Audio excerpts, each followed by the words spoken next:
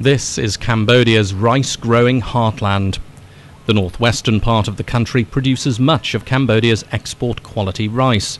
The region is crucial to Cambodia's agrarian-based economy. But the country experienced devastating floods in 2011. These caused more than $600 million in economic losses and major damage to infrastructure. Powerful storms lashed the region once again in 2013. Rivers overflowed, making recovery efforts even more challenging. Well, I think everybody knows and understands that climate change is now a global issue, and it is also an issue for Cambodia. So the patterns are changing, and it does mean that for reconstructing infrastructure that had been affected by the floods, we need to pay more attention now to how to build that infrastructure to be more climate-proof to future floods, because they are likely to reoccur. The ADB is leading the Flood Damage Emergency Reconstruction Project, working alongside the Royal Government of Cambodia. Other key development partners include the Government of Australia.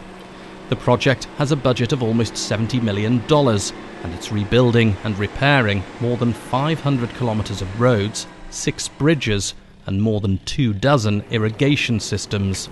6 of Cambodia's most severely affected provinces will benefit: Kompong Cham, Kompong Tom, Prey Veng and Siem Reap, as well as Battambang and Banteay Meanchey.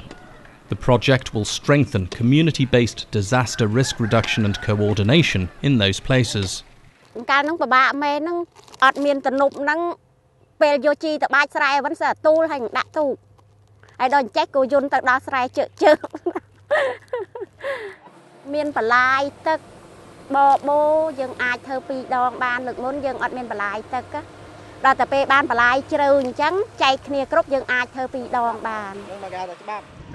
During the worst periods of flooding, the roads became unusable.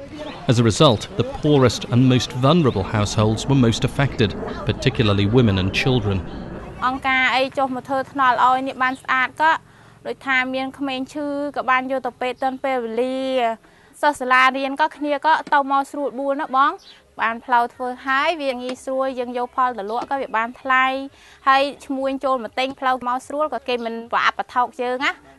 Once completed in 2015, the upgraded infrastructure will help reduce poverty by increasing agricultural productivity and improving access to markets, schools and social services.